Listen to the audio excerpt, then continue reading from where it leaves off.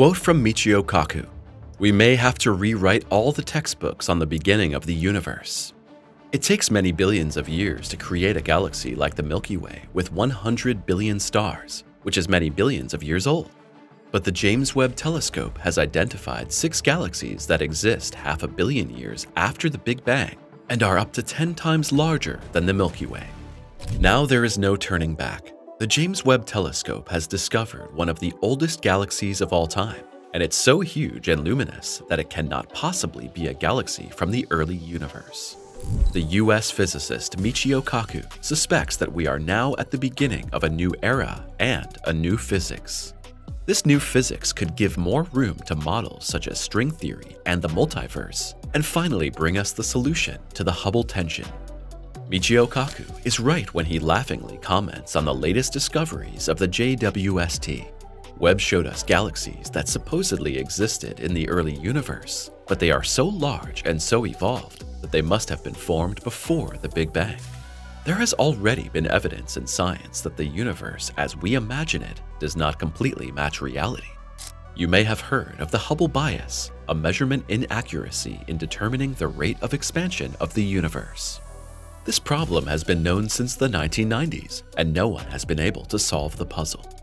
Now Webb relentlessly shows us that there are other things wrong with our cosmology and astrophysics.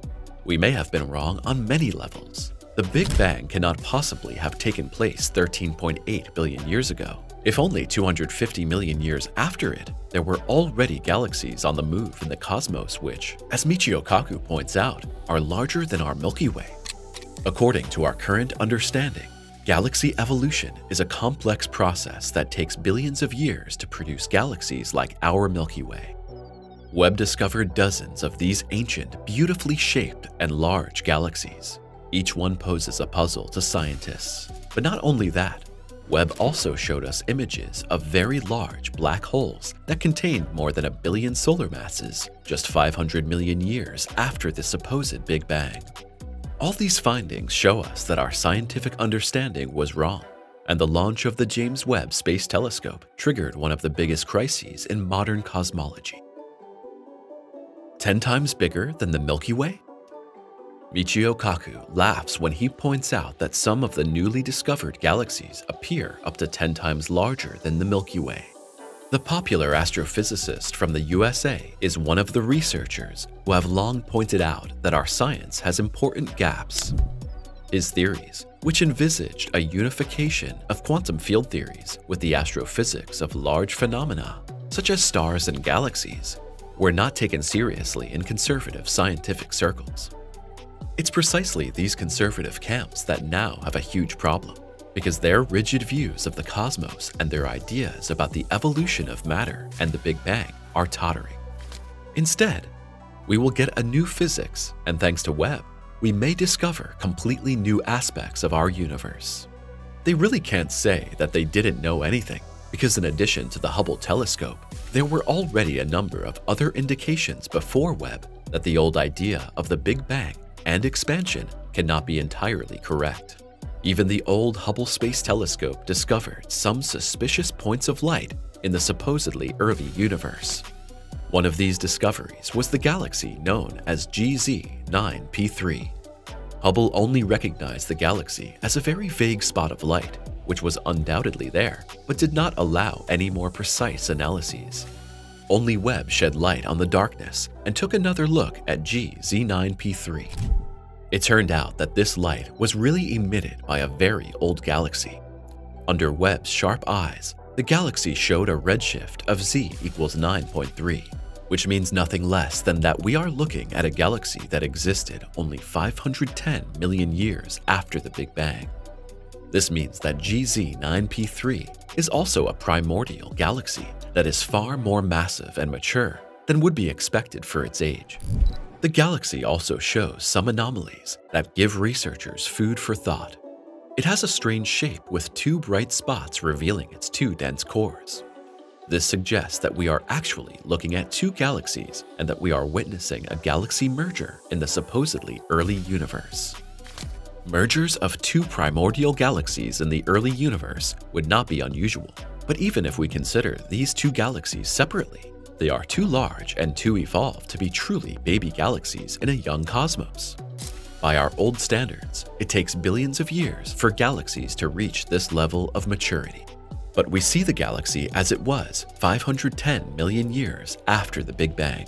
The galaxy is dominated by young, bright stars, and researchers have found specific elements such as silicon, carbon, and iron that indicate older stars. These elements are not typical of the first stars. They only formed after many epochs of stellar evolution. This fact also speaks against us seeing a young galaxy here. As you can see, something cannot be right here, and scientists have not yet found the solution to the problem. The discovery of more old stars suggests that stars formed earlier and enriched the universe with metals faster. The old stars in GZ9P3 may also show that the galaxy matured chemically faster than thought. Or we may have been wrong about the age of the universe, and this is where the Hubble tension comes back into play. Is expansion a lie? Did you know that the expansion of the universe has never been fully proven? The idea that the universe is expanding is a theory for which there was significant evidence, but problems with this theory soon emerged. Expansion is one of the cornerstones of our modern cosmology. In the 1920s, it was like a revolution, just as Webb is revolutionizing our view of the world today. Let us consider for a moment how this realization came about, what evidence supports it, and what contradictions or inconsistencies there are. The first indication of the expansion of the universe came from Vesto Melvin Slipher, an American astronomer who studied the spectral lines of galaxies in the 1910s and found that many of them exhibited a redshift. This indicated that these galaxies were moving away from us. However, the decisive breakthrough came in 1929 when Edwin Hubble, also an American astronomer, discovered the relationship between the distance of galaxies and their escape velocity. Edwin Hubble used the Doppler effect to measure the speeds of galaxies and found that more distant galaxies were moving away from us faster. This led to the formulation of Hubble's law, which states that the speed at which a galaxy moves away from us is proportional to its distance. For a long time, this law was regarded as the first clear proof that the universe is expanding. In addition to the redshifts, there is further evidence for the expansion of the universe. The cosmic microwave background, or CMB for short, is the background radiation of the universe, dating back to when the universe was about 380,000 years old. It was discovered in 1965 by Arno Penzias and Robert Wilson. The uniform temperature distribution of this radiation in all directions indicates that the universe was once much denser and hotter and has been expanding ever since. Further evidence was the so-called Big Bang nucleosynthesis, which states that the abundance of light elements such as hydrogen and helium formed in the early universe is consistent with predictions of an expanding universe. Despite this evidence, there are also contradictions and unresolved questions about the idea of expansion. The most interesting of these is the Hubble stress. Hubble stress refers to a discrepancy between the values of the rate of expansion of the universe when different methods are applied. One method for determining the Hubble constant uses satellite observations of the CMB. The measurements were carried out with the Wilkinson microwave anisotropy probe and the Planck Space Telescope, among others. These measurements always result in a Hubble constant of about 67 to 68 kilometers per second per megaparsec. Another method uses so-called standard candles, whose light provides fixed points for measuring distances and speeds in the universe. Scientists use Cepheids and Type 1a supernovae in particular as such standard candles.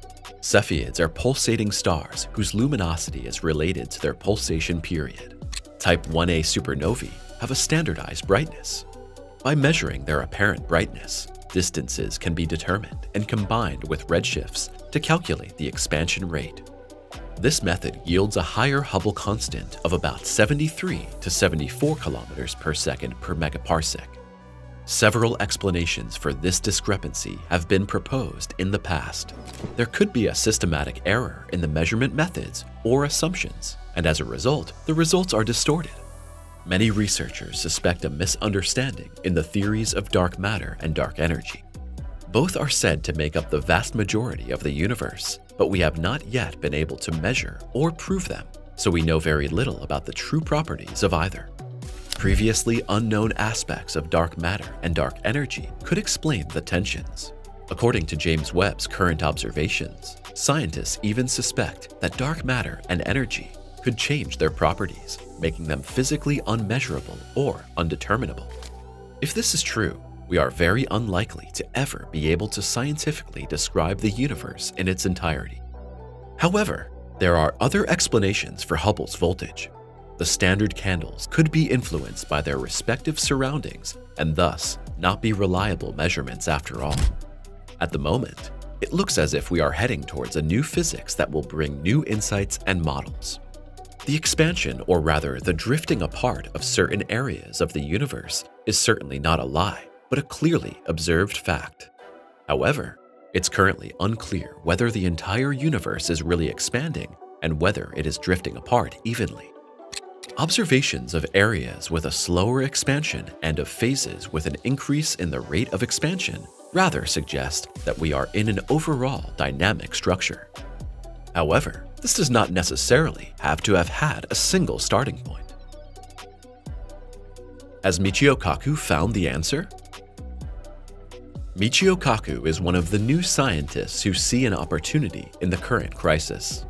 Kaku is known for his ability to make complex scientific concepts simple to understand, and he has long said that our old cosmology cannot be right.